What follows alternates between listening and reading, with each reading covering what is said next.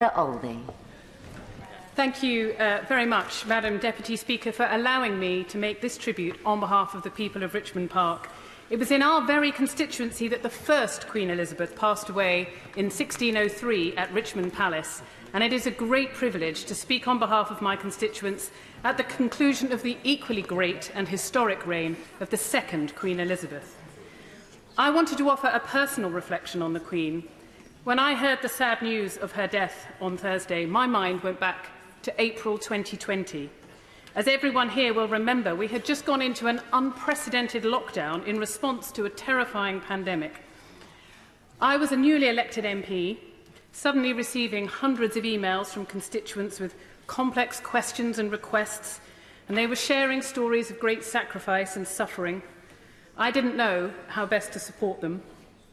As a parent, I was seeing my young children sat at home, staring out of the window, wondering when their lives would restart. I was beset with uncertainty about what would happen next, and it felt almost overwhelming.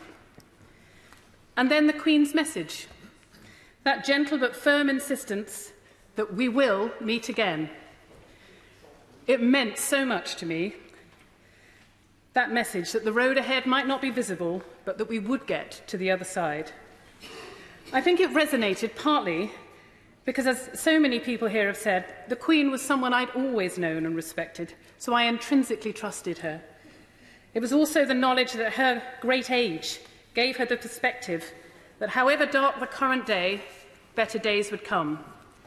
But I think it was also that she was our nation's link to the past and all our previous ages. She reflected all the troubles and triumphs of our nation's past that have brought us to this point. Her message at that point was tremendously reassuring to me, and I know to thousands of others. And of course, she was right.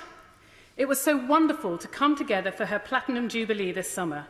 We had fantastic celebrations right across Richmond Park, and it was a particular pleasure to join the very joyful Jubilee party at the Queen's School in Kew, which is named after Her late Majesty.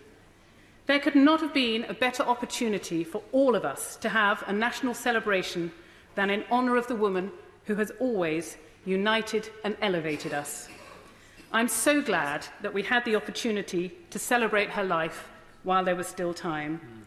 And I think as we whistled, stamped, sang, waved our flags to say thank you, I think we knew in our private hearts that we were also saying goodbye.